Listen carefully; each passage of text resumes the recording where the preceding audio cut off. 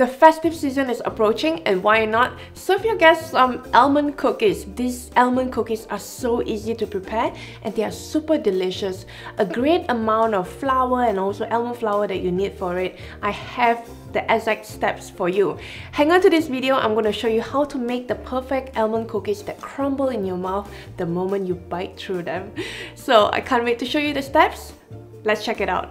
Let's begin baking the best tasting almond cookies you have ever tasted.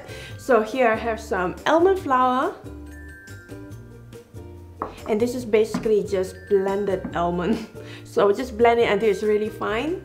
Then we're going to add wheat flour or plain flour. This is simply all-purpose flour, because I always get questions if they are the same. They're all the same. And over here I have some powdered sugar.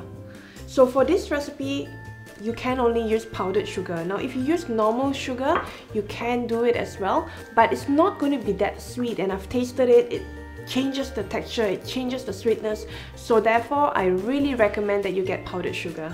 The next two ingredients are the ingredients that will make the cookies soft and fluffy, and that will be baking soda and baking powder. Last but not least, we're going to add a tinge of salt just to make the taste a little bit more edgier, not too sweet, but a hint of saltiness.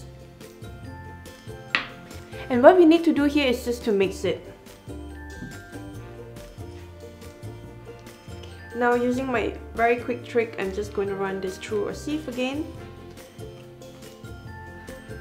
I'm just going to sieve this through to get rid of those little chunks of powdered sugar.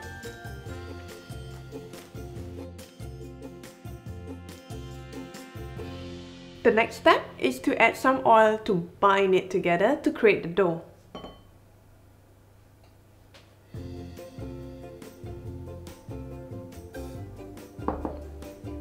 This recipe is not as tricky as the green pea cookies because it really depends on the wetness of the green pea flour, whereas this is all ready-made. It can be bought in stores, in any supermarkets, and that's why it is much easier to make. But if you want to learn more about green pea cookies, generally what they are, how do they taste like, I'm going to link it in the description box. And that's where you get all the beautiful recipes with tips and tricks. When you see that the dough is coming together, you can shape it, that's when you stop. Just before shaping the dough into little cookies, I would like to prepare some decorations, and that would be using the whole almond. And what you need to do is to cut it lengthwise. So cut it into thick pieces or chop them. Not too fine, but also not too thick. And with these almond pieces, what we're going to do is to sprinkle them on top of the cookies later on. As for the dough here, we are going to make them into slightly bigger cookies, and that's why about 15 grams per cookies would do. I like to just eyeball them, but you get to see what I'll be doing later on. So this is the shape, this is the size. And I'm just going to place it onto a parchment paper. And with this, try to leave some space in between each dough. They are all now beautifully shaped up. And what we're going to do is just to use a little fork, or you can just use a normal fork, and press on it. If you're wondering what is this is actually egg yolk, which we are going to brush on it later on. So press it down and try to keep it as even as possible. The other tip is to ensure that it doesn't crack too much. So like you see here, there is a little crack, and that's why you need to be a bit careful. Well, it will crack a little as you bake, but not too much.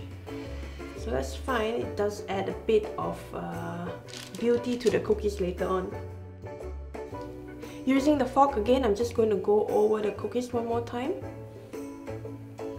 Because as we pressed just now, the sides of the cookies, they are still pretty high up, and I wanted to make it as even as possible, because if it's not even, then the cooking time might be slightly different on one side compared to the other side.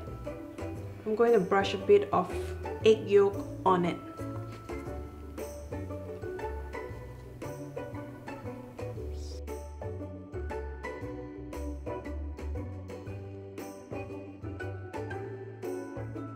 These are the chopped almonds that we had earlier. I'm going to place them on top of the cookies.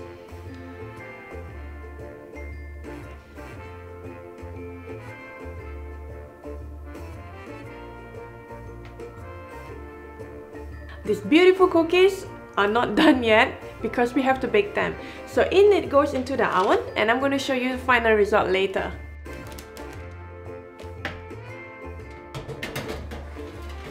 The cookies are ready, and this is how they look like. Let me just show you. Let's pick one. And the top layer is coated with the egg yolk that we brushed on top before baking, and then you can also see these chopped almonds on it. Doesn't it look so beautiful? Now we present it to your guests during Chinese New Year or any festive season, Hari Raya, Deepawali, Christmas for example, they are gonna love it. It's so delicious. I've tried this recipe many times, perfected it just for you. Now is the taste test.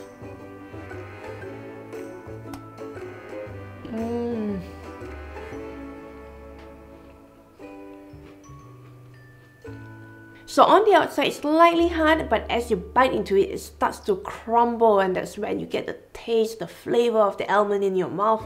It's so good. A perfect combination of almond and also flour. It's not too strong of almond, but it has this really nice combination. You have to try it. And of course, what do I do with the other half?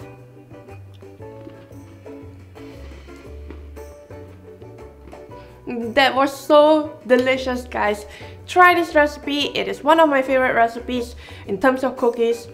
I love it. My husband wanted to steal the cookies while we were recording this, so you know how good it is. If you want the exact amount of ingredients to this recipe, check out the link in the description box where I have the direct link to the recipe, and you can also print it out as PDF for your use. But while you are there, check out the other recipes for Chinese New Year like Pakwa, Kueh Bangkit, the green pea cookies that I've made earlier. You are going to love it. We also have some recipes that you would like to cook during reunion dinner, for example.